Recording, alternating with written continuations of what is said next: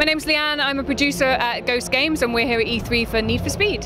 So let's talk about what your goals were heading into this reboot of the franchise.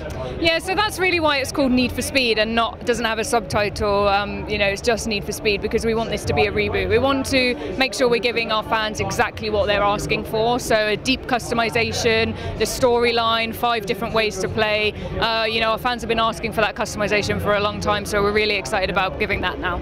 Can you talk a little bit about that build mode and customization and how detailed it is based on the demo you guys have here?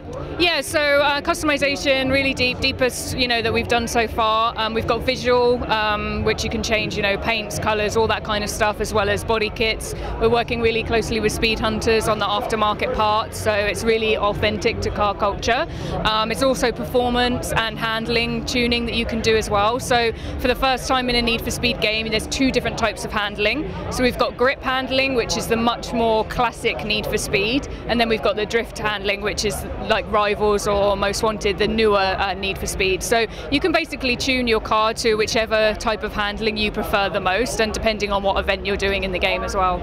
And speaking of events, can you talk about some of the different types of gameplay that are built into this demo? Yeah, so there's 5 different ways to play, which spreads into the narrative. So we've got speed, style, build, crew, and outlaw. So each one of those has different events and different ways to play the game.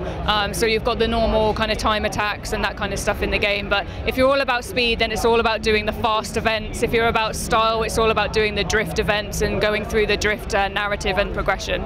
And within this actual, talk about the city and how big it is. Yep, so the game is set in Ventura Bay. It's about twice the size of Rivals, obviously set at nighttime as you've seen in the demo, and it's kind of based on a fictional Los Angeles with the skyline and the skyscrapers. What does that environment open up for you guys?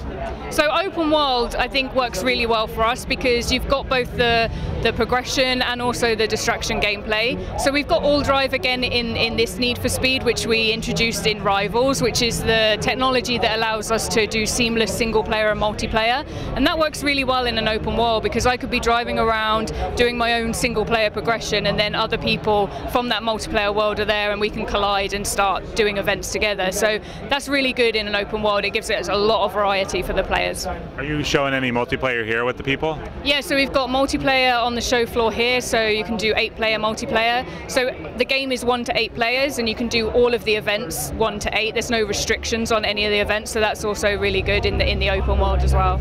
The other thing that's seamless in this game is going from live action to video game. Can you talk about a little bit about the live action element and how that drives story?